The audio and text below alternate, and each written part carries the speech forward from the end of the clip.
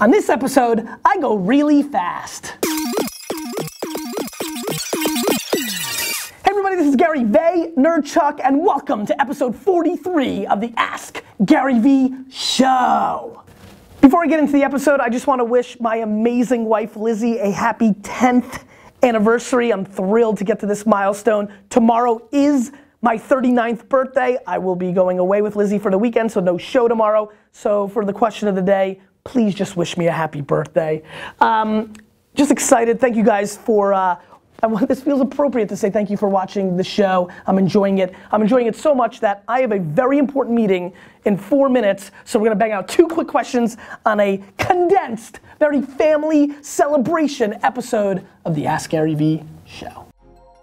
Mike asks, Shark Tank's Barbara Corcoran doesn't invest in rich kids' businesses. How do you feel about entrepreneurs from privilege? You know, Babs from the Shark Tank is one of my favorite characters. I like calling Barbara Babs. It's just been something I've been doing for years. Barbara Longay, if you're watching, that's where it started. Wine industry chatter. You know, look, I was very much, we all have our prejudices, and since I came from a zero place, I have for a long time talked about the rich kid syndrome. Right now I talk about it, the Ivy League. If I go to an Ivy League school, I should be a founder because Zucks wears a hoodie. I'm wearing a hoodie today, it's perfect timing.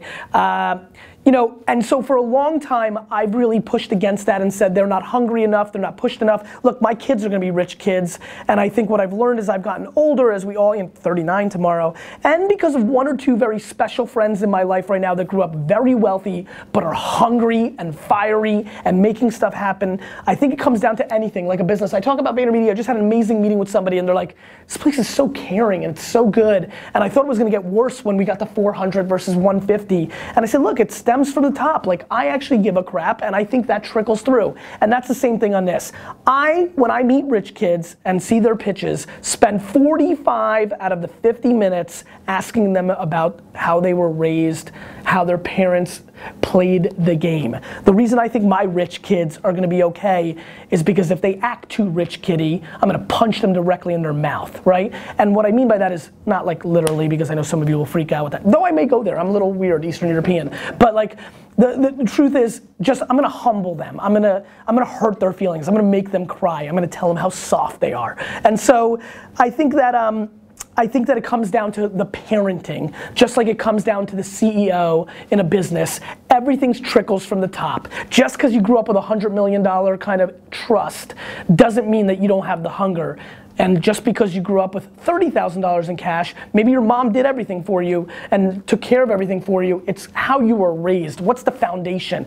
You know, it's the cement. My dad, Wine Library was built to be a 16-floor building, and everybody made fun of my dad from an engineering standpoint because he's an old school guy and he just wants the foundation to be strong, and there's too much steel and concrete in the basement of Wine Library. And that's kind of how I think about this question. What's the foundation? I'm not worried about the optics, the interior decorating. It's the foundation.